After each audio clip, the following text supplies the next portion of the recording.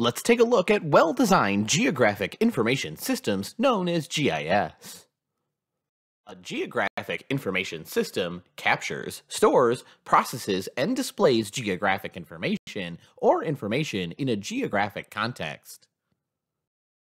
A GIS uses spatial and non-spatial data and specialized techniques for storing coordinates of complex geographic objects.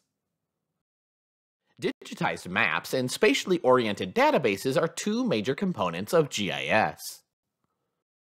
A GIS can associate spatial attributes such as a manufacturing plant's square footage with points, lines, and polygons on maps.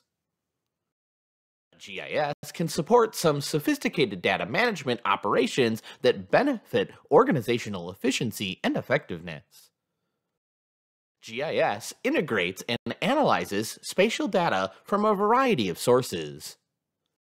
Most applications require a GIS to handle converting data to information, integrating data with maps, and conducting analysis.